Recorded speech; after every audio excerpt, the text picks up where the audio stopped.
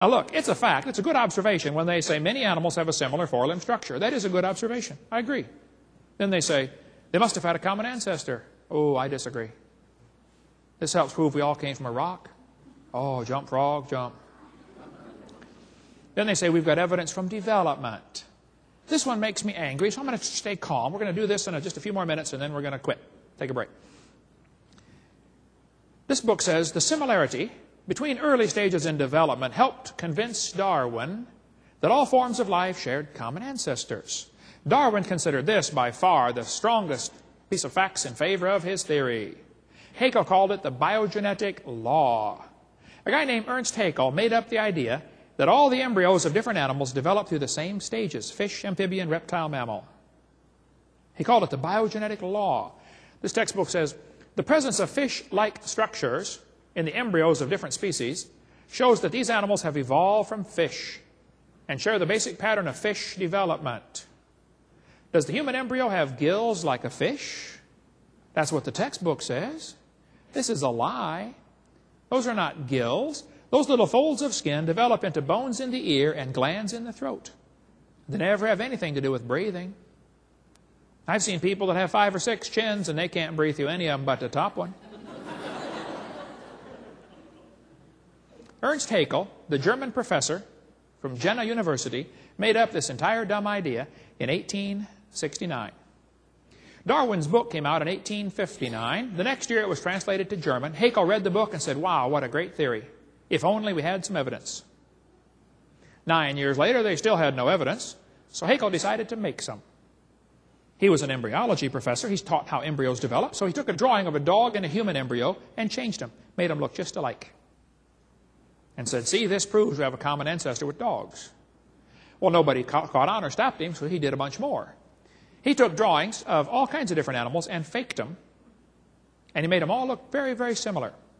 Haeckel made giant posters of his fake drawings and traveled all over Germany and told everybody, "You ought to believe this new theory because we've got the proof right here." After all, he's a professor of embryology. He wouldn't lie, would he? And how many folks back then had microscopes to check him out? We're talking creatures about this big, you know. Haeckel just about single-handedly converted the Germans to believing in evolution, which led to the obvious conclusion, hey, if evolution is true, then maybe one race has evolved farther than the rest. I wonder who it is. Must be the Germans. We'll see where that led on tape 5.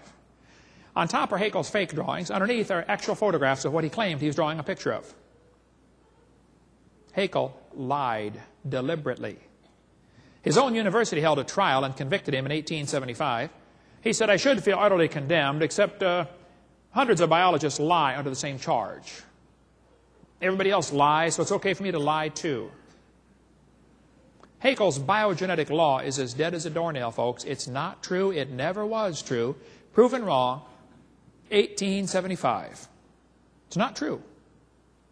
He was convicted of fraud. His own university held a trial and convicted one of their own professors of lying. But his drawings are still used in textbooks in your county tonight. Proven wrong 125 years ago. Darwin wrote his book, 1859. He predicted evidence would be found. 1869, Haeckel faked the drawings. 1875, he was convicted of lying. But his drawings are still in textbooks 125 years later. Now, I know it takes a while for textbooks to get up to date. But I think 125 years is long enough. They're still teaching this stuff in textbooks all over the world. This one says, if proof of evolution from a common ancestor because of the gill slits on the human. This is simply a lie. Here's a year 2000 textbook teaching it. 2001 junior high textbook. The similarities provide evidence that these 3 animals evolved from a common ancestor. What similarities, teacher? Don't you see they have tiny gill slits? Folks, this is a lie. Why are we still teaching this to our kids? There's a 2000 college textbook. Similar, humans and fish embryos resemble each other because humans and fish share a common ancestor. This college textbook says the human has gill pouches. Biology, Arms in Camp, one of the worst ones there is, shows a 5 to 6 week embryo, but then it says by 7 months, the fetus looks like a tiny normal baby But it's not. It's not a baby at 7 months. Hello? It's a human at conception. Every doctor knows that.